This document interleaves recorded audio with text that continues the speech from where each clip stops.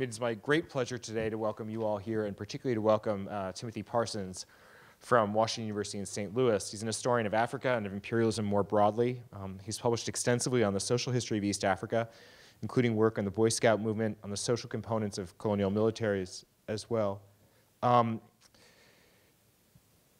Right now, he's working on a project entitled "The World Comes of Age." The World Comes of Age: Globalization, World History in 19th Century will appear very shortly with Oxford University Press.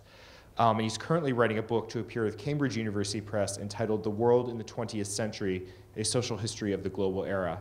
He's going to speak today about his most recent work, 2010's "The Rule of Empires," which received an honorable mention from the American Publishers Award for Professional and Scholarly Excellence.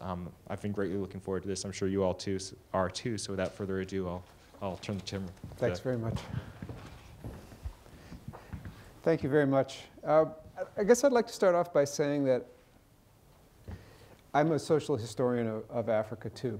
And so what is social history? Social history is the lived experiences of ordinary people. And that means that in looking at the invasion of Iraq in 2003, I had a very different perspective on the way that the invasion was justified and the way the events unfolded. And that was really the inspiration for me to write this book, because history was something that was invoked by a number of the advocates of the invasion, and I felt that it was invoked in a way and cited in a way that was problematical, to say the least. So this is how this project came about, and this is where the subtitle of the project came about, or the subtitle of my talk today. So I'll start off by talking about the invasion of Iraq itself. And during the invasion in April 2003, Sergeant Eric Olson saw the most horrible thing I've ever seen in my life, and that's his quote, during the American armored attack on Baghdad. This thunder run, which sent tanks careening down a central Baghdad highway, probed the city's defenses. In returning enemy fire, it was inevitable that it would kill civilians, which is what happened when Sergeant Olson's unit caught a car bearing an Iraqi family in the crossfire. He was brutally graphic in describing the results to Michael Gordon and Bernard Traynor, and this is him talking. The father was twitching on the ground with no skin on his body. I'm pretty sure he was dead. The mother was sitting on the ground, rocking back and forth. Her body was smoking, and in her arms she cradled an infant. The other casualty, I believe, was a boy about 10 years old. He had no hair and very little skin left. His eyes were fused shut as he walked around aimlessly, with layers of skin hanging off his body. Now, Olson and his fellow soldiers did not consider themselves imperial conquerors. Their leaders told them they were invading Iraq to rescue the Iraqi people from a brutal dictator. Just as General Stanley Maud, who conquered Iraq for the British Empire in 1917, reassured the people of Baghdad that his troops came, quote, not as conquerors or enemies, but as liberators, unquote, so President George Bush promised that the United States military would save Iraqis from a tyrant. A month before the March 2003 invasion, he solemnly declared, bringing stability and unity to a free Iraq will not be easy. Yet that is no excuse to leave the Iraqi regime's torture chambers and poison labs in operation. Any future the Iraqi people choose for themselves will be better than the nightmare world that Saddam Hussein has chosen for them. If we must use force, the United States and our coalition stand ready to help the citizens of a liberated Iraq. In other words, the United States would use aggression to achieve humane ends. And the president promised that this occupation would not be permanent. Quote, we have no territorial ambitions. We don't seek an empire. Our nation is committed to freedom for ourselves and for others, unquote. The president's anti-imperial guarantee was unremarkable, for not even the most committed neoconservatives actually suggested that the United States should govern Iraq permanently. Overt empire building is incompatible with decades of American foreign policy, and it would have incurred near universal condemnation. Instead, the Bush Doctrine was a declaration of America's intention to use imperial methods in fighting the war on terror. This brings us to the role of historians in shaping contemporary American foreign policy. The architects of Operation Iraqi Freedom were advocates of hard power. They drew moral support from historians like Neil Ferguson and the revisionist members of his self-described neo-imperialist gang. These scholars and public intellectuals argued passionately that it was both ethical and feasible for the United States to impose what Deepak Lal called an international moral order by using force against rogue regimes. The imperial apologists lent their weight to the Bush administration's cause by imagining the Iraqis as a backwards people needing rescue and a guiding paternal hand. The benefits of Western civilization justified an aggressive military enterprise, and the neo-imperialist gang asserted that these gifts could be imposed from above and largely at gunpoint. Calling for an imperial operation in Iraq, Michael Ignatieff argued that the United States had a moral obligation to spread free markets, human rights, and democracy. The inevitability of civilian casualties like the unarmed Iraqi family that died in the crossfire during the Baghdad Thunder Run was largely absent from the equation. In obscuring the perspectives of common people, public intellectuals like Ignatieff and Ferguson legitimized the invasion of Iraq by making empire appear possible and moral. Falling back on imperial romanticism and nostalgia for their historical precedents, they imagined great historical empires as benevolent guarantors of global stability and prosperity. In doing so, they sought to destigmatize imperial methods. Now, this was essential, for there is no denying that Operation Iraqi Freedom was an occupation of a sovereign nation. President Bush swore that he did not have imperial ambitions, but the only thing that kept the invasion from being an explicit exercise in empire building was that he had promised that American forces would withdraw after transforming the nation into a liberal pro-Western democracy. In this sense, Bush officials assumed that it was still possible to employ the informal tactics that earlier American administrations used to replace uncooperative regimes in Latin America. Just as the United States forces installed client governments in the Caribbean after a short and inexpensive interval of direct rule, the president's advisors reasoned that they could do the same in the 21st century Middle East. Instead, the Bush administration followed in the footsteps of William Gladstone, whose dispatch of troops in 1882 to secure the Suez Canal and rescue an Egyptian client regime, committed Britain to ruling Egypt as a protectorate. There we go. Committed Britain to ruling Egypt as a protectorate for the next 4 decades. Bush officials may not have been aware of the ominous Egyptian precedent, but the self-appointed imperial experts should not have dismissed this classic case study of untangling occupation. Now, it was obvious to me as a social historian of Africa that Ferguson and the other scholarly proponents of the Iraqi invasion were profoundly misrepresenting, perhaps willfully so, the true nature of empire. Watching the Bush administration prepare the country for war in early 2003, I was entirely certain that the result would be a disastrous imperial-style occupation. In forecasting this, I was not particularly prescient. Rather, any credible historian who looks at empires from the bottom up, that is, from the perspective of subject peoples, would have and did make the same prediction. At the very least, it was clear that common Iraqis would never forgive the violence of the conquest nor tolerate the humiliation of foreign rule. To a large degree, this imperial illiteracy rests from a problem of definition. In the last 50 years, empire has become a metaphor for the use of power for either oppression or benevolent paternalism. This confusion stems largely from the tendency to label any form of coercion as imperial. Although it may seem pedantic to insist on defining the term more precisely, definitions matter.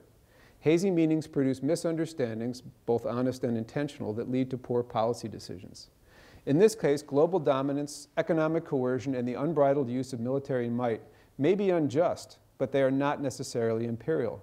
Empires did engage in such behavior, but now the common practice of using empire as a metaphor for any unequal power relationship has blurred its meaning. In its purest and most basic form, empire entails the formal, direct, and authoritarian rule of one group of people by another. It is born of the attempt to leverage military advantage for personal and national profit.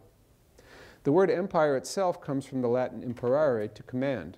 An imperium was the territory where an imperator, or general, was in command. By the 1st century AD, the Imperium Romanum meant the vast territory ruled by Rome.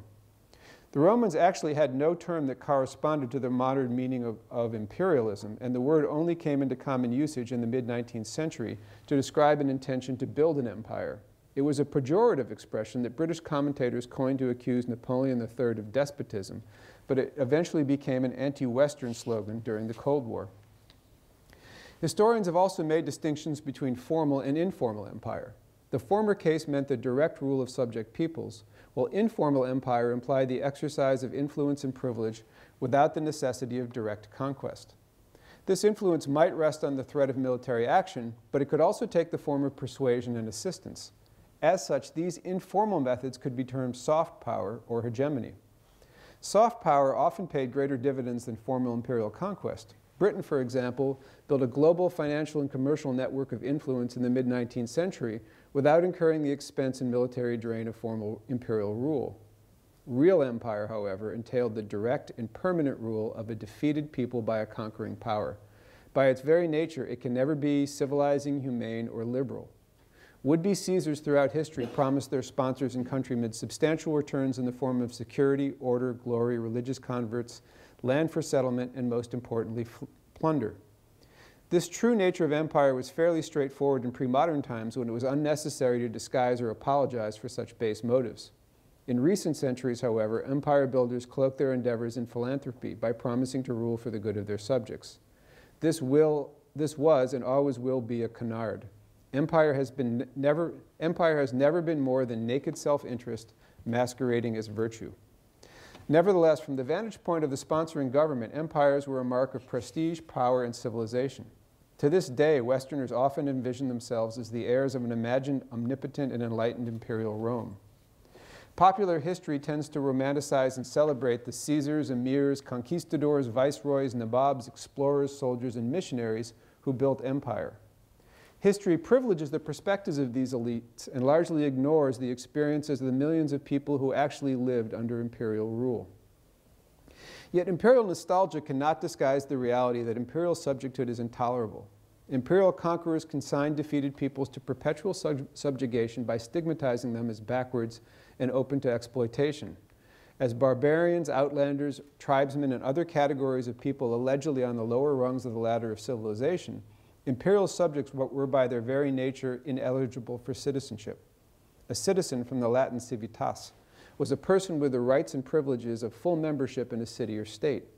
They were autonomous individuals and free men and ultimately fully realized human beings. Imperial subjects were by definition primitive, and it is a crude but still accurate calculus to say that the most alien people were the most exploitable. This stigma of backwardness allowed empire builders to legitimize their conquests with civilizing rhetoric. But in truth, empires had to codify and enshrine inequality to be profitable and sustainable. But let's be clear, this is not a philanthropic project seeking to speak for the voiceless or right past wrongs. Injustice is an unfortunate central feature of human history, and there was no sainthood in subjecthood. Nevertheless, an understanding of what it really meant to be an imperial subject exposes the fallacies of histories written by imperial conquerors and their apologists, thereby providing a more realistic understanding of the true limits of hard power. Policymakers and generals alike need to understand that the common people overlooked by conventional accounts of empire had the capacity to render imperial projects unviable. My argument, therefore, is practical rather than moral. My imperial examples represent various evolutionary types of empire, and they demonstrate that a particular people could be imperial rulers at one point in time and imperial subjects at another. I will not have time to cover all the examples in my book in detail, but we can say that the Romans conquered the ancestors of the British, the Umayyad Arabs occupied Spain, the Spanish seized the Andes from the Incas, the British built an empire in Mughal India, the French turned the Italian descendants of the Romans into subjects, modern Britons added Kenya to their empire, and the Nazis ruled France as an imperial power. So taking Rome first, these comparisons reveal that the defenders and critics of empire alike misunderstand some of its most fundamental qualities. They assume that the institution of empire did not change over time and often point to Rome in asserting that imperial rule could be civilizing and popular. Yet one of the primary reasons that the Roman Empire captured the imagination of imperial enthusiasts throughout history was that empires were most viable in the ancient era. This was actually because they had relatively little capacity to intrude in the daily lives of their subjects. At a time when communication was limited to the 50 or so miles per day that a messenger could travel on a Roman road, Roman officials had no choice but to delegate authority in remote territories.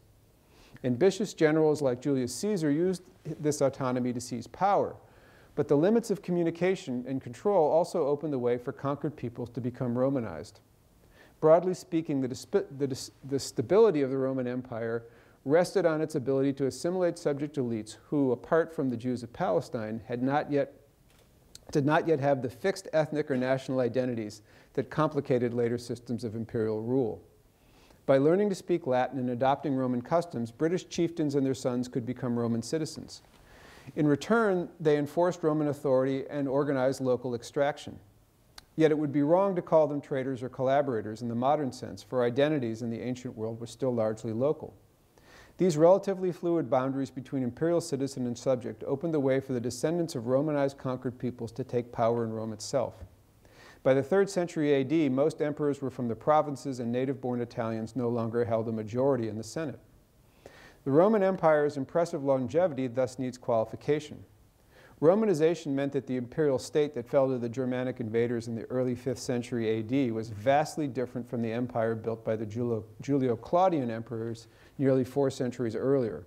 Imperial Rome was not as coherent or as stable as later generations of imperial partisans imagined. They also often approvingly cite Rome's assimilationist policies in arguing that empires could be civilizing and benevolent. But the toil of slaves, agricultural tenants, and peasant farmers produced the wealth of ancient empires. Classical historians like Tacitus pay little attention to them, and modern archaeology tends to be more interested in elite villas and palaces than in the remains of agricultural homesteads. In time, many local communities throughout the empire adopted significant aspects of Roman material culture, but the extensive slave revolts and popular uprisings of the later Republic and early imperial eras testify to the darker realities of Roman rule. The Umayyad Caliphate of Al-Andalus, which I do not have time to cover in this talk, and we can certainly get to it in the Q&A, embodied many of the same imperial contradictions. It was only in the early modern era that empires gained a greater capacity to make more systematic demands on their subjects. Yet these imperial states still bore little resemblance to the powerful and coherent empires of popular imagination. By the 6th century, most European empires were a collection of diverse and non-contiguous kingdoms, principalities, and religious fiefs under the nominal sovereignty of a single emperor who theoretically ruled each territory separately. This was not as problematic as it might seem. Travel and communication and production had not improved much since Roman times, which meant that most identities were still agrarian and local. Literacy was rare, and religion, not nationalism, was the primary basis of imperial organization. Thus, it was not much of an issue if the Spanish Habsburg emperors had Italian, French, and German-speaking subjects. Still, there were considerable changes taking place in the early modern world that created new opportunities for empire building. Advances in commerce and investment expanded the scope of extraction, and near constant warfare between imperial states taught Westerners to be more aggressive and drove innovation in tactics, technology, and organization. This military revolution gave Europeans a decisive advantage when advances in ship design and navigation gave them the means to sail to Asia and the Americas in the late 15th century. In the Americas, the European military and maritime revolutions were disastrous for New World societies. Standing apart from the Eastern Hemisphere for all of recorded history, they were dangerously vulnerable to Eurasian infectious diseases and rapacious Western empire builders. In European eyes, the peoples of the Americas were not fully human, which rendered their land territoria nullis and free for the taking. In underpopulated northern regions with suitable climates, the maritime powers founded settlement colonies. But in the more tropical and densely inhabited parts of the Americas, they followed the conventional imperial template. The Spanish, having made the transition from subjects to imperial rulers in the 14th and 15th centuries, were the first to carve out a transoceanic empire in the Americas. Inspired by a militaristic evangelical Christianity that grew out of the campaigns against Muslims in Iberia, they fell upon the New World peoples mercilessly. These conquistadors operated with the sanction of the Spanish crown, but they were private military entrepreneurs seeking lands and riches. They invoked the name of Christ to legitimize their conquest, but Christian benevolence had nothing to do with their plunder and destruction of significant civilizations, of the significant civilizations of Central and South America. In the Andean highlands, Francisco Pizarro and his men became fabulously wealthy by looting the great Incan Empire. They also created systems of imperial rule that would have looked familiar to the Romans and Al-Andalusi Umayyads. Yet their insatiable demand for riches produced new forms of imperial extraction that were so brutal that they destroyed most Andean communities. Eventually, the embarrassed Spanish crown asserted authority over imperial territories that the opportunists like Pizarro had claimed in its name. However, when it took 8 months for a message from Castile to reach Peru, there was still little that the metropolitan government could actually do to restrain the conquistadors. By the turn of the 17th century, Spanish settlement and imperial demands for tribute and labor in the silver mines of Potosi had wiped out indigenous Andean cultures. In their place emerged a hybrid but highly unequal social order resulting from intermarriage and cultural borrowing between Spanish settlers, surviving Andeans, and African slaves. Assimilation of this sort was vastly different from Romanization and conversion to Islam, and it brought no relief from imperial subjecthood.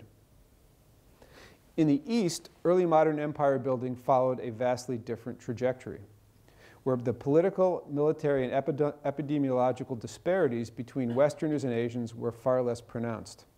The great Ottoman, Persian, Mughal, and Chinese empires initially had little to fear from boatloads of armed European merchants.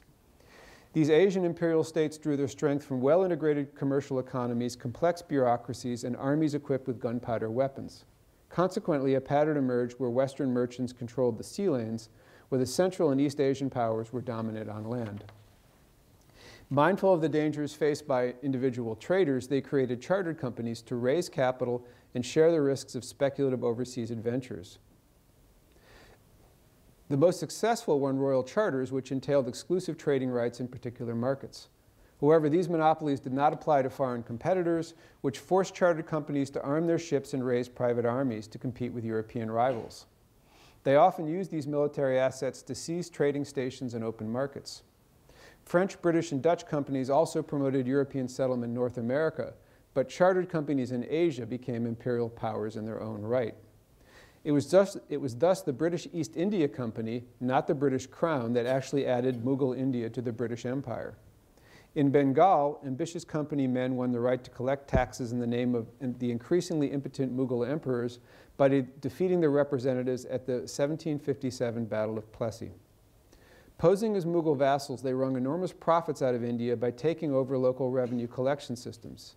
Indeed, company officials known as nabobs, like Robert Clive and Warren Hastings, became so wealthy that they threatened the metropolitan political and social order when they returned home.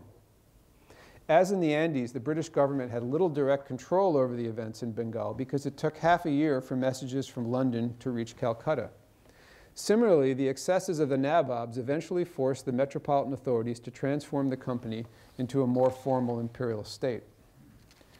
British rule in India lasted in various forms until 1947, but the development of the Western nation-state rendered empire unsustainable in Europe by the close of the early modern era. In Roman times, the term natio, something born, was a derogatory term for foreigners from the same region. But in Europe, it came to refer to a specific population or people. In essence, a nation was a compact form of identity that imagined that a particular community shared a common origin, history, language, and in most cases, territory. The absolutist continental empires began the process of turning national identities into actual states by breaking down feudal loyalties and sweeping away local privileges. While nations could not be fabricated out of whole cloth, national identities were fundamentally products of the human imagination. Nationalism presupposed that total strangers shared a sense of kinship if they spoke the same language and believed that they had common origins. In the 19th century, industrialization, urbanization, and mandatory military service and literacy helped convince Europeans to embrace these new identities. Theoretically, the resulting states had fixed and rational borders that encompassed national populations. In terms of tactics, nation building actually had a great deal in common with empire building. More often than not, local communities had to be forced to surrender their identities before they would think nationally. Those who refused to fulfill their debt to the nation by paying taxes and serving in the army faced the full coercive weight of the state. Yet nation building differed from empire building in that the end result was a population of citizens, not subjects. In return for surrendering their local identities, 19th century Europeans became fully realized individuals with the natural right of citizenship in the nation state. As compensation for heavier taxes, military conscription, and more government, they received the franchise, protection under law, and rights as individuals. Conversely, those who resisted assimilation faced institutionalized discrimination and persecution as foreign threats to the motherland.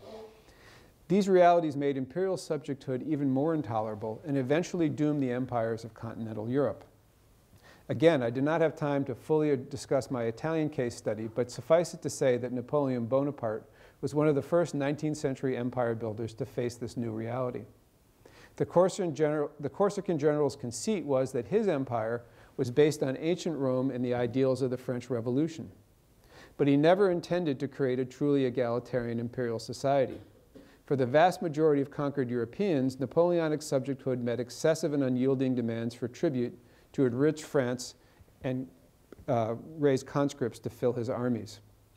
Although it rivaled the Roman Empire in its scope and military might, the Napoleonic Empire was surprisingly fragile. Ironically, its capacity to place more direct demands on its subjects was as much a weakness as it was a strength. It would take a while longer for national sentiment to cohere in Central and Eastern Europe, but it is noteworthy that apart from Britain, Ancien regime empires rather than nations defeated Napoleon. Nevertheless, Napoleonic rule stimulated the growth of nationalist sentiment throughout Europe, and in seeking the right of self-determination, nationalists threatened the Austro-Hungarian, Russian, and Ottoman empires. Nationalism, in effect, became an ideology of revolution and liberation, as intellectuals convinced the subjects of these vast multi-ethnic states to demand their own nations. Few realized it at the time, but the strength of these new and populist identities rendered empire untenable in Europe. This muscular nationalism was a product of the 19th century industrial West. In combination with capitalism and the Industrial Revolution, it created opportunities for empire building overseas, but the new nation states were slow to act on them. With most of continental Europe focused on rebuilding after the Napoleonic Wars and the United States pushing westward, Britain was the only nation with the means to expand globally during the middle decades of the 19th century. Yet, in Britain, this was actually a period of widespread opposition to further empire building. Free traders from Adam Smith to radicals like Richard Cobden and John Bright considered formal empires an enormous expense in terms of manpower and treasure that paid minimal returns to the nation as a whole. They also charged that imperial special interests like the Nabobs had a corrupting influence on British society. While no one imagined giving up India, this anti-imperial lobby opposed further annexations and called for the government to withdraw from money-losing territories in West Africa. Indeed, empire had become so disreputable at mid-century that British propagandists attacked Napoleon III as an imperialist. Now, Britain's status as the world's dominant commercial, industrial, and naval power meant that it did not need an expensive formal empire. Instead, it used its economic might and judicious applications of punitive force to bend governments and peoples around the globe to its will. When the Chinese tried to close their borders to Indian opium, the British fought the Opium Wars to reopen their markets in the name of free trade. This sort of military force was unnecessary in Latin American nations like Argentina, where British investors owned so much of the country's fixed capital assets that they dominated the country politically. The settler colonies in Australia, New Zealand, and Canada were significant, but they were well on the way to self-government. Thus, with the exception of India, for most of the 19th century, Britain's informal empire was more important and valuable than its remaining imperial possessions. British leaders only fell back on the protectionism of formal empire when rival Western powers threatened their global dominance. This began in earnest in the 1870s when industrial overproduction and an ensuing tariff war led to business failures, mass unemployment, and the first truly global depression. Economic hindsight shows that these events were part of a boom and bust cycle of early industrial capitalism, but contemporary observers worried that Western economies would never recover. Many governments were therefore unprepared to listen to the blandishments, many governments were prepared to listen to the blandishments of imperial special interest groups that promised new conquests would alleviate the crisis by providing captive markets and reserve sources of raw materials. Even the British government, which should have known better, succumbed to these wildly unrealistic promises. In other words, the recent British Empire was born in fear and weakness, not strength. No longer able to defend their interests via informal methods, the British joined industrial rivals in exploiting short-term military advantages to claim new empires in Africa and Asia. Historians termed this wave of conquest the New Imperialism. In essence, the Western powers used force to integrate conquered peoples into the emerging global capitalist economy on decidedly unfavorable terms. The advances of the Industrial Revolution made speculative imperial adventures once again seem feasible and lucrative. Submarine telegraph cables, iron steam-powered ships, and advances in the prevention and treatment of tropical diseases all contributed to their sense of confidence and opportunity. Ultimately, however, Maxim guns, repeating rifles, and soft-core dum-dum bullets, which were illegal in Europe, and exploding artillery shells were really what made the new imperialism possible. As in the early modern Andes, these weapons gave a new generation of conquistadors the means to win decisive but inexpensive victories over much larger forces. Joined by a newly industrialized and nationally minded Japan, European empire builders used these tools to dominate the peoples of the world who did not yet explicitly identify themselves as members of a nation state. Their conquests included all of Africa except for Ethiopia, Malaya, Indochina, Micronesia, Korea, and new spheres of influence in China. In North America, the United States completed its colonial Western expansion before wresting its first formal and explicitly imperial territories from Spain in the Spanish-American War. Ironically, the nations that took part in this new imperial scramble were liberal democracies. Soldiers and adventurers therefore had to use nationalist and humanitarian rhetoric to justify their self-serving conquests. In other words, the new empire builders promised that they would strike an impossible balance in enriching their national sponsors while civilizing backwards peoples. Even most missionaries and other well-intentioned supporters of the new imperialism accepted the social Darwinistic notion that Africans and Asians were inherently inferior. While sub-Saharan Africans did not have steamships, telegraphs, or hospitals, it is telling that the true mark of progress and modernity during this period remained the ability to win wars. In 1893, 50 British South African police troopers armed with 6 Maxim guns killed 3,000 Ndebele warriors in just 90 minutes. 5 years later, it took British forces a mere 5 hours to massacre over 11,000 Sudanese at the Battle of Omdurman. These shock and awe methods gave birth to the supposedly liberal empires that contemporary imperial apologists depict as humane and civilizing. The Kenyan experience, which is what I know best, of empire demonstrates conclusively that the new empires were neither liberal or uplifting.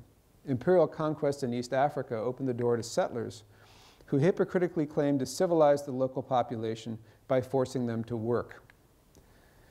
They took 999-year leases on farms in the White Highlands on the assumption that British rule would last for centuries.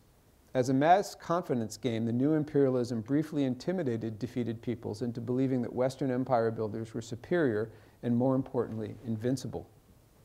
In 1950s Kenya, the Mau Mau rebellion punctured this illusion conclusively, and the expense of putting down the revolt, coupled with the atrocities committed by the settlers and the imperial security forces, led many metropolitan Britons to realize that the promises of the new imperialism were fundamentally hollow. Consequently, Britain's new African empire lasted less than a century, and the legacy of this supposedly modernizing institution was barely viable national boundaries, economic stagnation, and a legacy of corrupt authoritarian rule. Well, it took some time for Westerners to realize that the new African and Asian empires were ephemeral. Adolf Hitler's disastrous attempt to create a European continental empire made it explicitly clear that imperial projects were not viable in the nationalist era. Now, taking Nazi-controlled Europe as an imperial case study is controversial because few historians count the Third Reich as part of the new imperialism. At the time, many Europeans would have taken offense at the equation of their suffering under German rule with the subjecthood of supposedly less advanced African and Asians. At first glance, the missionaries and well-intentioned humanitarians who supported the occupation of Kenya appear to have little in common with the Nazis. But their denigration of Africans as primitives was a more benign form of the racist ideologies that underpinned Hitler's agenda in Europe. For the first time in over a century, Western Europeans were conquered by a rapacious foreign power. The French experience of Nazi rule demonstrated that any defeated people, no matter how advanced, could be transformed into subjects. Just as some Kenyans worked with British Empire builders to further personal and communal interests, a surprisingly large number of Frenchmen supported Marshal Philippe Pétain's attempt to reach an accord with the Nazi occupiers. The Vichy regime and its sympathizers faced recrimination for their collaboration after the war, thereby linking a once innocuous word with traitorous imperial cooperation. Far more honest than 20th century empire builders, Hitler unapologetically declared that he took his country to war to advance the interests of the superior German race. In the East, he attempted to replicate the achievements of North American colonists by creating Lebensraum, or living space, through the extermination of Slavs and Jews. The French and other Western Europeans, by comparison, were to become more conventional imperial subjects. As permanent helots, they would enrich the Reich through tribute and labor. Nazi Germany was unquestionably the most barbaric and brutal empire of the modern era in its treatment of Jews and other supposedly inferior peoples. But it was remarkably adept at wringing unprecedented amounts of wealth from its subjects. The Nazis accomplished this by combining looting, slave labor, and other time-tested methods of extraction with the sophisticated manipulation of the instruments of modern industrial capitalism. In this sense, the Nazis were too efficient, for the nakedly exploitive nature of their imperial enterprise threatened their subjects with destitution, starvation, and ultimately extermination. The Vichy French strategy of collaboration was a fatal dead end, and people throughout occupied Europe soon realized that there was no reaching an accommodation with the German rulers. These realities doomed the Nazi imperial project. As with Napoleon, the European powers again united against an aspiring empire builder. This time, however, Hitler's excesses struck a decisive blow against empire because the Nazi doctrines of racial supremacy and the resulting Holocaust discredited the humanitarian notions of racial backwardness that legitimized the new imperialism overseas.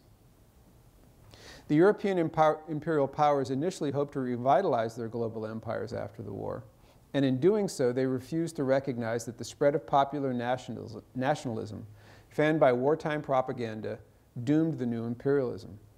This became evident in the 1950s as one formal imperial territory after another gained a seat in the United Nations General Assembly. In 1960, their intense hatred of empire led to a resolution affirming the right of self-determination for all peoples and explicitly rejecting the primary legitimizing ideology of the new imperialism. Now let's come back to Iraq. The era of actual empire is conclusively over. Nevertheless, policy debates over the Iraq War still revolved around imperial themes.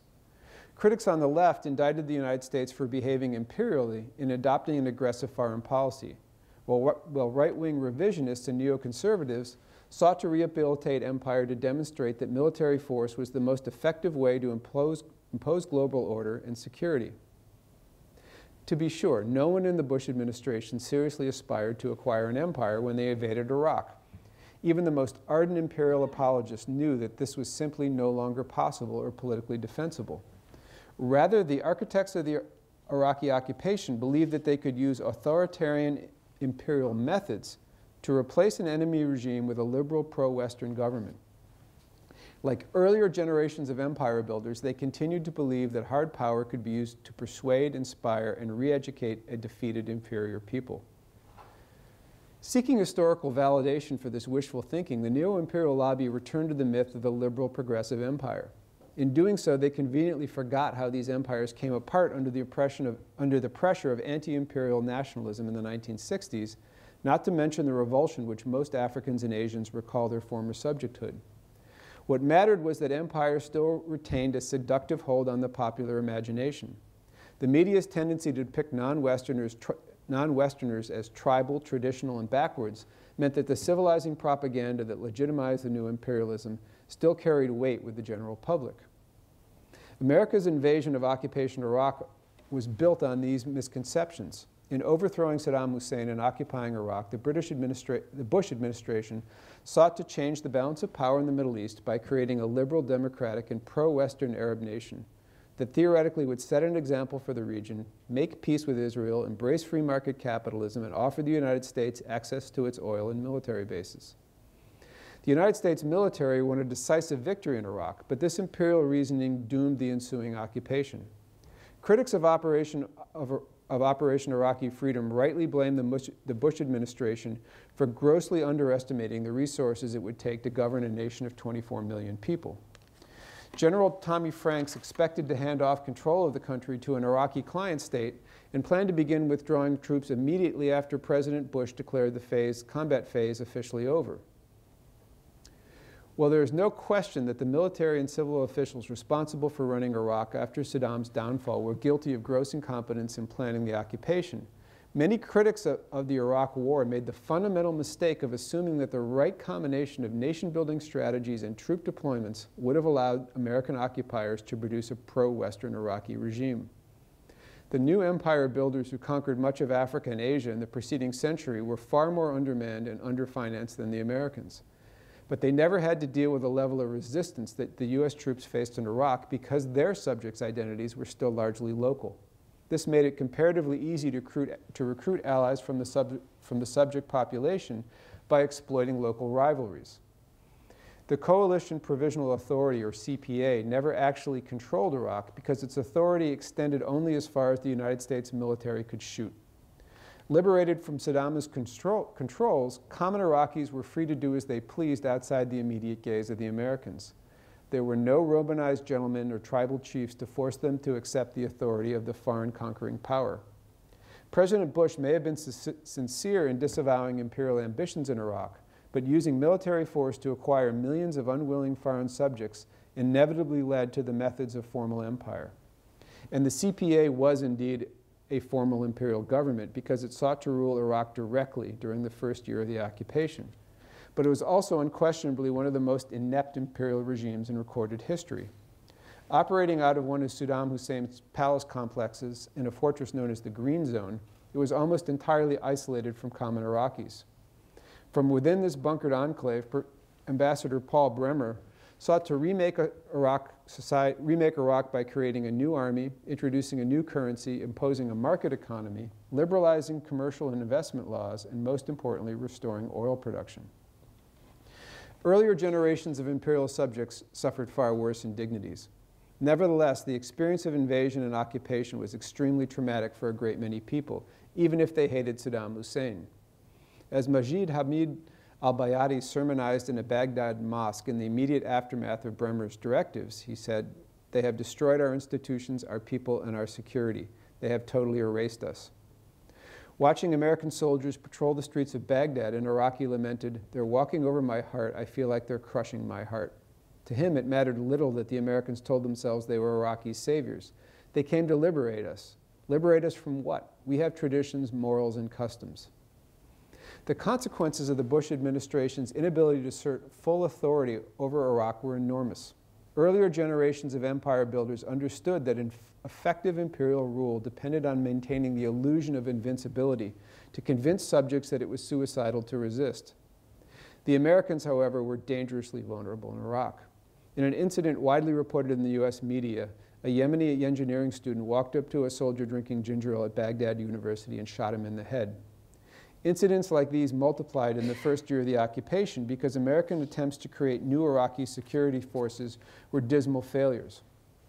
Moreover, the primary function of a formal empire was to extract tribute, but the CPA's inability to restart the Iraqi oil industry meant that wealth flowed from the United States to Iraq to sustain the occupation. Any imperial expert would recognize that the Iraqi insurgents succeeded because they denied the Americans the local allies needed to govern the country by murdering and intimidating anyone who became too closely associated with the occupying power. To this end, a resistance leader explicitly made cooperation a capital crime. Every Iraqi or foreigner who works for the coalition is a target. Ministries, mercenaries, translators, businessmen, cooks, or maids, it doesn't matter the degree, and note the term, of collaboration. To sign a contract with the occupiers is to sign your death certificate. Iraqi or not, these are traitors. This intimidation made it impossible for the CPA to use the divide and rule tactics to recruit local allies. Insurgents shot down Aquila al-Hashemi, a member of Bremer's showcase Iraqi Governing Council, on her own doorstep, and assassinated ex-Ba'athist officials who worked with the CPA. While they were divided along sectarian and ideological lines, the various factions of the Iraqi insurgency generally agreed on the fundamental goal of expelling the Americans, and they would never have been able to operate effectively if the general public was not willing to shelter them. Earlier generations of imperial subjects had the same objective, but they lacked the organization and means to resist. In the 21st century, transnational flows of funding and support and the accessibility of advanced weaponry made it much easier to resist a foreign occupier. Ex-army officers provided essential training, but the insurgents learned how to make improvised explosive devices, or bombs, on the internet that used common household devices like cell phones and garage door openers to set them off. George Bush's military surge in early 2007 restored a measure of order but did little to change the fundamental realities of the occupation. Still, this allowed many of the war's backers to regain a measure of credibility by attacking the Bush administration for failing to make proper use of America's vast military might. Latching on to the seeming effectiveness of the surge, they blamed Donald Rumsfeld for grossly underestimating the number of soldiers it would take to control Iraq. In fact, popular revulsion over the chronic violence stemming from the Civil War and insurgency was the real reason that the unrest appeared to fade. Now, in conclusion, although much of the work that drew on imperial precedents to legitimize the adventure in Iraq was inherently flawed and propagandistic, there are still lessons to be learned from a comparative historical study of imperial regimes. The first of these is that imperial institutions evolved over time, and it is facile to cite the Roman Empire, a product of the ancient world, as a precedent in formulating contemporary foreign policy. Secondly, empires were never humane, and imperial subjecthood was always demeaning and intolerable. The current romanticization of the British and French empires of the last century as omnipotent and benevolent rests on nostalgia, willful historical ignorance, and the exoticization of non-Western peoples. Throughout history, imperial special interests, from the Caesars to the conquistadors to Halliburton, covered up these realities by disguising their avarice in the garb of patriotism and humanitarianism. In doing so, they observed the true fiscal, military, and moral price of empire. But imperial conquerors were also never as powerful as they imagined. Lacking the political will, manpower, and financial resources to govern an entire population directly, imperial states needed allies from subject communities to assert their authority. Although it may seem counterintuitive, the most long-lived empires were those most adept at recruiting reliable local allies and least efficient in extracting tribute. Roman historical texts and archaeological ruins are grand, but the Romans themselves had little direct influence over their subjects. The Umayyad conquerors of Al-Andalus suffered from the same problem. In the pre-modern era, conquistadors and nababs found it relatively easy to turn subject communities against each other when most identities were narrow and local. But they also had to share power with subject clients to collect taxes and rule effectively. This meant that while common people suffered individually under foreign rule, the strength of the local limited the overall extractive reach of imperial states. Thirdly, the recent empires born of the new imperialism failed because they provoked popular resistance by breaking down the more parochial identities that had kept subject communities manageably compartmentalized. It therefore became much harder to enlist imperial proxies when cooperation became treasonous collaboration, and the scope of identity expanded from the local to the national, and self-determination became a national right. Lastly, empire has become even more impossible in the 21st century when accelerated globalization has largely erased the West's technological, economic, and political advantages. Nationalism played a central role in destroying the world's last formal empires, but in the contemporary era, transnational flows of ideas, capital, migrants, weapons, and the willing practitioners of political violence mean that conquerors can no longer isolate and reduce a defeated population to subjecthood. The American and Soviet failures in Vietnam and Afghanistan were the first indication that common people could blunt hard power by drawing on aid from sympathetic rival powers.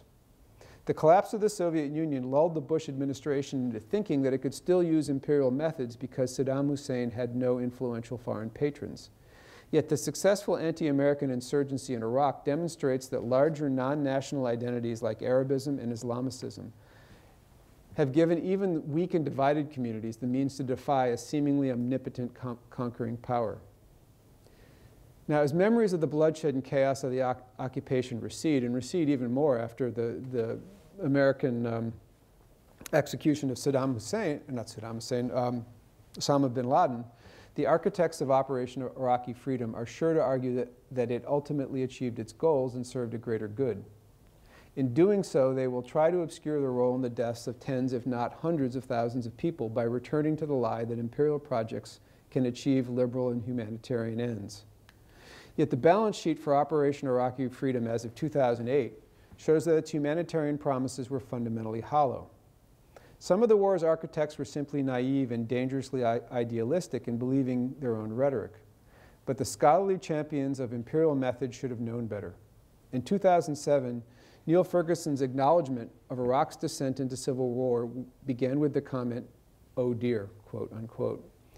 History has forgotten the earlier generations of subject peoples who suffered the results of similar hypocritical imperial promises, and there is no reason to assume that the experiences of ordinary Iraqis will have any greater resonance in America's popular imagination. Yet in listening to the inevitable revisionism that is to come, we ignore the lessons of empire at our peril. Common people now have the capacity to thwart imperial ambitions, and history shows us that imperial fortunes can turn quickly. Incan nobles, Mughal emperors, and 20th century Frenchmen all learned that it was possible to go from ruler to ruled virtually overnight. Conquerors may self-servingly portray defeated peoples as exotic or backwards, but we are all potential imperial subjects. Thank you.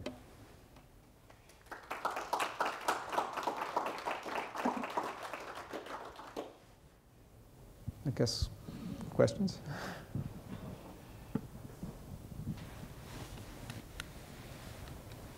Yes. Thank you very much. I found that fascinating. And this may just be a terminological question, in which case feel free to defer it. But I noticed that you shy away from using the term neo-imperialism, which is a question I find comes up a lot kind of in historiography and teaching, and it's a term I think that, well, I think a lot of times it kind of lacks the kind of significance and depth that you gave in your talk. And I'm wondering if that is part of what you're trying to get at, or if, I mean, if it is this kind of empty signifier, or if there is a kind of another meaning that you see for it that's different from what you're addressing here, or if I'm just putting words in your mouth. No, it's a good question. And I got before I wrote this book, I was far more loose in my use of the term imperial and imperialism and empire. But that's one of the things I realized in doing the research for the book and reading how empire was being used to essentially mean being bad.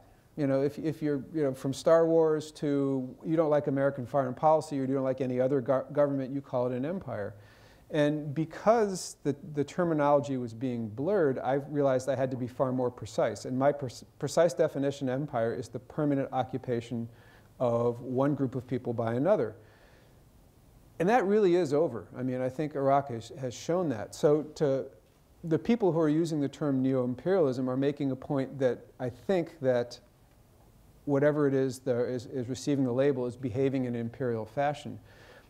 But that doesn't really mean they're creating empires. And that's one of the reasons why writing this was tricky, because a lot of the terms I fell back on for crutches, I found I couldn't use anymore when I realized that imperialism dates from the mid-19th century and you can't use it before that. Yes? A lot of supporters of the war in Iraq kind of used, especially later on in the war, it seems like used the occupations of Germany and Japan post-World War II as sort of analogs. Where do those fit into sort of an imperial framework? That's a great question. I mean, the question is and it was cited as precedent. In other words, that the United States, in defeating the Axis powers, then had this benevolent period of occupation that produced, I think, quite arguably beneficial results. And I've had that question before, and it is a really, I think, telling one to ask after this talk. The difference is that there was never any indication that the United States planned to stay. And there was profound reason that was communicated almost right away to the Germans and Japanese that if you cooperate, we'll go more quickly. And the third factor was the Cold War. As early as 1946 and 1947, the United States was pivoting from looking at these two nations going from looking at them as enemies to potential and important allies in the Cold War. So all of those factors were not at play in Iraq. Even though George Bush did announce that we intended to leave quickly and we intended to follow this model, if you actually look at the way the CPA behaved in Iraq in the first year of the occupation, it didn't create the incentives or the security for individual Iraqis to play that cooperating role. But on the other hand, and this goes back to another point I made at the talk, is that the Iraqis weren't willing to be as patient as the Japanese or Germans were because they had alternatives that the Japanese and Germans didn't have. So you might say, well, if they had been more patient, some of the more positive aspects of a U.S. occupation might have come to the fore. But that's another way the world has changed since then, is that they had alternatives and they weren't willing to wait. Yes. You mentioned that one of the main strategies of expanding empires in the early modern era was to pit local powers against each other. So in places like in Afghanistan where there's still like widespread local identities, how has America failed to kind of control that in the same way that early modern empires did?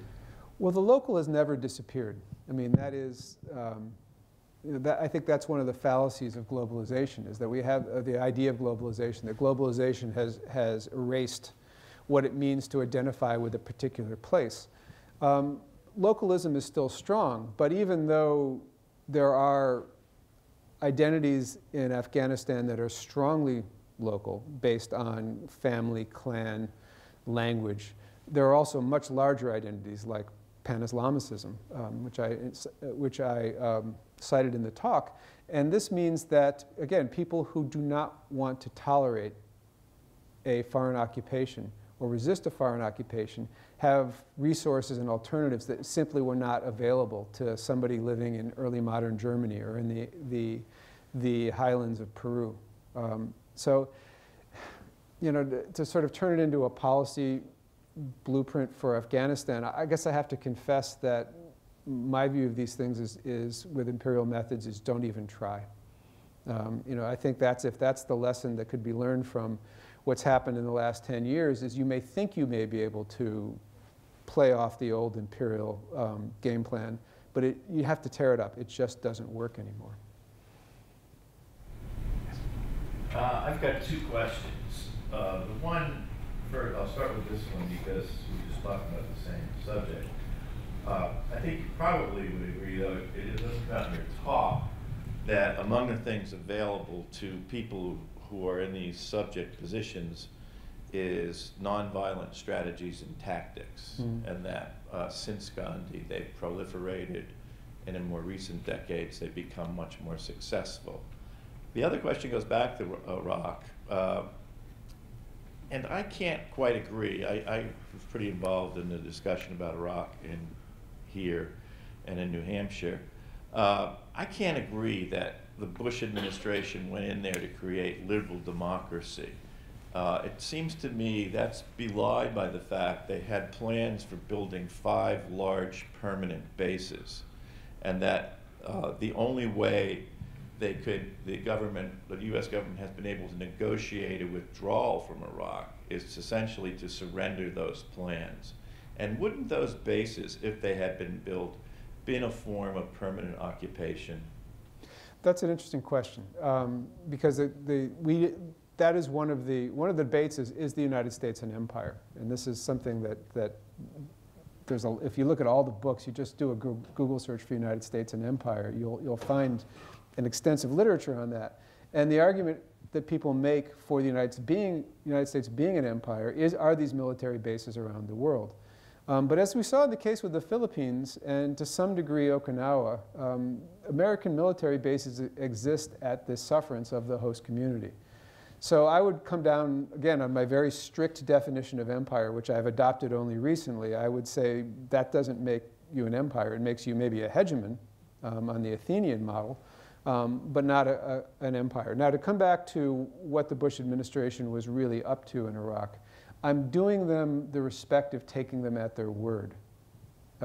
Because for the purposes of my argument, I'm quite happy to take them at their word. Because even if we take them at their word that this was their intention, it was naive. And I believe there are some people in the Bush administration that were flat out naive. But also, as with the new imperialism in the late 20th century, there were also people who were willing to take advantage of that naivete, who would argue that, okay, we're going to do all of these good things, but they had self-serving agendas, either personal, corporate, or maybe even national. And that goes back to this question of, actually your questions tie together, it goes back to the question of nonviolence. Because in the 20th and 21st centuries, the nations that built empires, and even the Soviet Union, which for all intents and purposes was the Tsarist empire in new clothes, had to essentially pretend not to be empires. They had to portray themselves as being benevolent and legitimate and be engaged in essentially good works. So nonviolent resistance is a powerful counter to that. And that is, I think, one of the reasons. I think Gandhi was one of the key factors in delegitimizing empire, because particularly when you have a liberal democracy like Britain governing as an authoritarian power out in its colonies, sooner or later you're going to have to reconcile those things. And what nonviolent resistance does is it shines a bright light on these authoritarian tactics that would never be tolerated back at home. And I think if you look at that as a narrative of the 20th century, it's one of these reasons why no one will even admit to being an empire anymore. It used to be empires were a sign of greatness. I'm trying to think of the name of the famous writer from Rhodesia, Doris Lessing, was made a knight of the British Empire or some such thing. And in turning it down, she said, there is no British Empire anymore. So even while Britain will still use that kind of terminology as part of its cultural traditions, I mean, there is no nation on earth that I'm aware of that proudly declares itself to be imperial.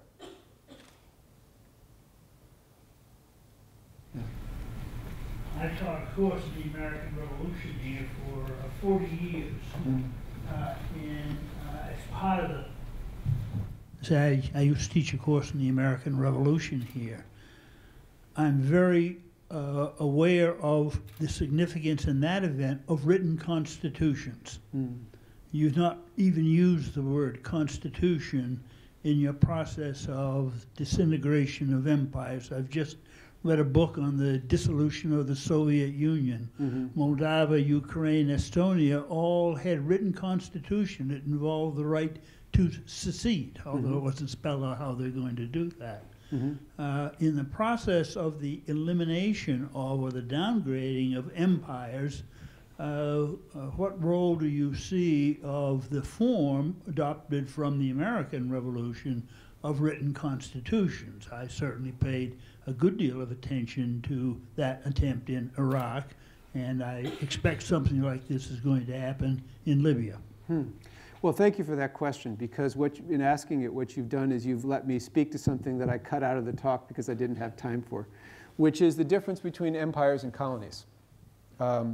The colonies come from the Latin colonia, which were essentially settlers from, in this case, demobilized Roman military veterans that were founded, the settlements that were founded in occupied territories, and they had the full rights of Roman citizenship. And colonialism and imperialism are often used as synonyms, aren't they? And this is one of the crutches that I had to stop myself from using, because if we're going to be very precise, there is a fundamental difference between a colony and an empire. A colony is, as you've just said, colonies get constitutions.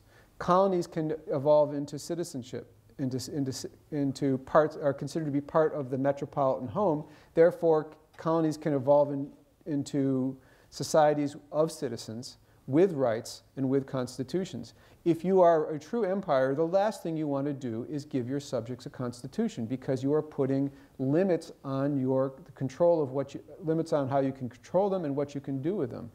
So this goes back to the question, is the United States, or was the United States ever an empire? And by my strict definition, the United States was only an empire while it was ruling the bits of the former Spanish Empire, the Philippines, Cuba for a while, Puerto Rico, Guam, things like that.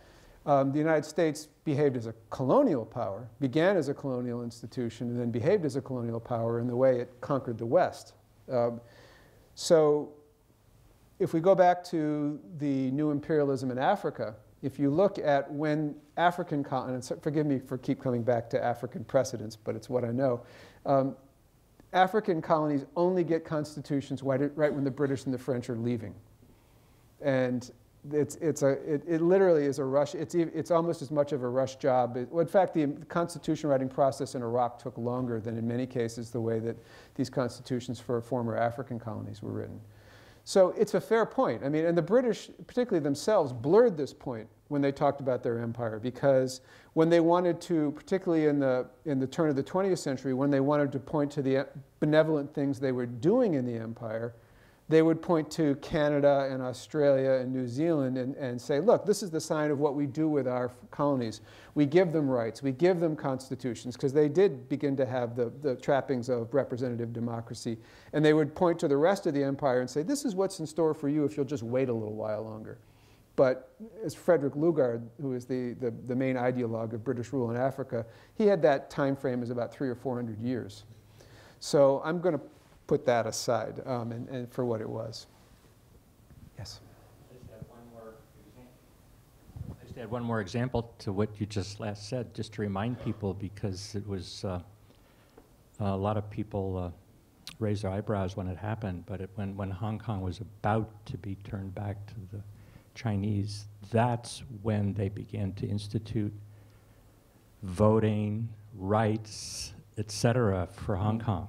Exactly. Right? And that's just, you know, it wasn't 300 years later, but it was a long time later. Yeah, and one of the qualifications I really want to make is that and it jumped out at me as I put these case studies against each other, is that in every single one of these empires, there are special interest groups that are the real proponents of empire. So it's not as though the metropolitan government in Britain or Britons, you know, were conspiring against Hong Kong. For the most part, people in the metropole don't pay much attention to empire, except for the grand parades and in the case of Britain, the pink parts on the map. All the parts of the British colonies were traditionally pink on a globe, and you could look at that and feel good.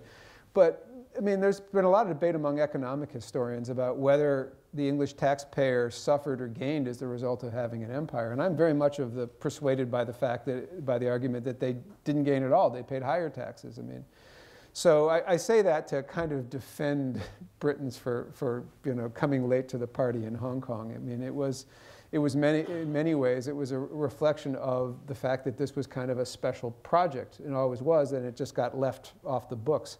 And that's the way I basically see Iraq, too, as kind of a special project. I mean, I don't think Americans, when they answered opinion polls in 2003, that they were in favor of this. We're in favor of what we got at this point in time.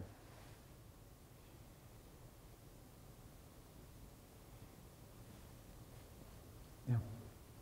Let me follow up then with just. You know,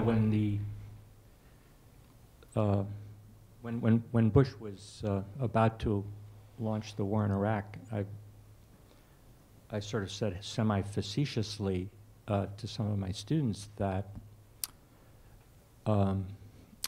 maybe we should think a little bit differently about what happened there. You know, suppose a large multinational corporation, let's say an oil company, called up the White House and said, we would like to tap the world's largest untapped, you know, oil reserves, but we don't have an army. Do you think you could lend us your army for a while so that we could secure those for you, since you are the world's leading beneficiary of such a move? And the White House says, sure. But today, of course, or yesterday, I guess BP was defending its right to huge, or all the oil companies were arguing that they were entitled to these further benefits. Well, I think. And one of the arguments they used was, you know, we might pick up our marbles and go elsewhere. There are other people in the world who might appreciate what we're trying to do. So, I mean, that puts a whole new twist on the concept. And I think right now we're in a transition. That's my point. Well, the interesting thing is, looking at it historically, is if you look at, I mentioned 19th century West Africa, and how empire really had fallen out of disfavor in Britain in the mid-19th century, so much so that they're the ones who coined the negative term imperialist. And there was a strong move in the House of Parliament to, it failed, but to take a strict cost-benefit analysis look at the four significant small possessions that Britain had in West Africa, and to withdraw from them. But at the same time, there was a very vocal mercantile, particularly a palm oil lobby, that was pushing Britain, the British government, saying, no, intervene. We're getting cheated by these shifty African traders. They're traiteurs, I mean, palm oil traders. They're manipulating currency. we could be making a lot more profits if you stepped in and created an environment for commerce by establishing a uniform currency and rule of law, because by their definition there was no rule of law. And the interesting thing is the British government largely ignored them until there were other reasons for them to listen to them, largely when the French began grabbing things. And there was this fear of a global depression that they never would recover from, and they had to grab territory. So I think I just bring that up because I think there will always be commercial interests who would love to get to rent the army of whatever state they have to essentially win on the battlefield what they can't get through supposedly free market capitalism. I guess I'm more interested in what leads nations to listen to them. And I think that was the case in 2003. I think the country was so traumatized by the events of 2001 that they were willing to listen to these special interests that probably shouldn't have listened to. So I guess, are we done? Okay, thank you.